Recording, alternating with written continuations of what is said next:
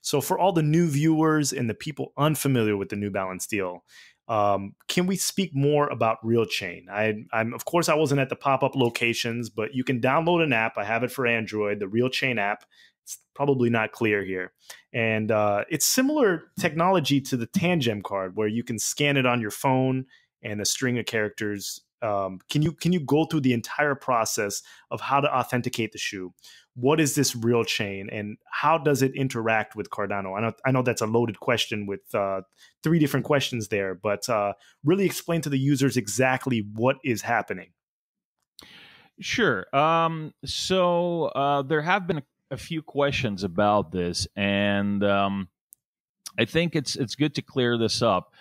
Some people were under the impression that they don't understand. Well, how is this possible since we haven't rolled out our smart contracts mainnet yet, and this uses smart contracts?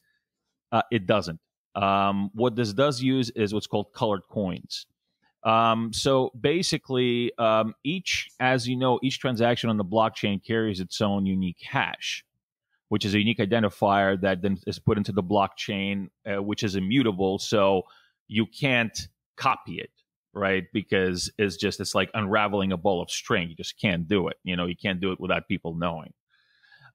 Each one of these cards is assigned a particular hash. So there is a transaction that happens on the Cardano blockchain when you use the card to authenticate the shoe that you bought through the app. So basically what you do is you buy the shoe, you open the box, there's a card in there, you download the app, you then tab the card on to the app, and it'll then register that particular product on the New Balance Realchain using the Cardano blockchain, using these colored coins.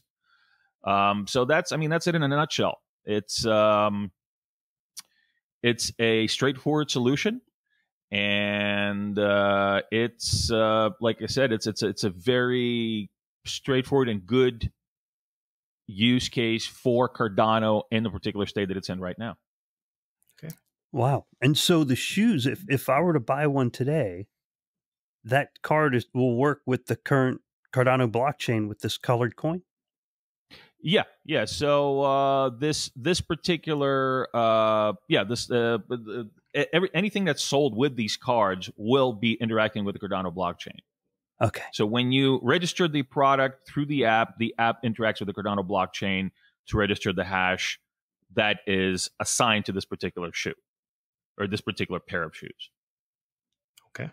And so I just wanted to make it clear that this is it's not an anti-counterfeiting solution. It's an authentication solution. So basically what you're doing is you're authenticating that this product is the real deal. I see. I get what you mean.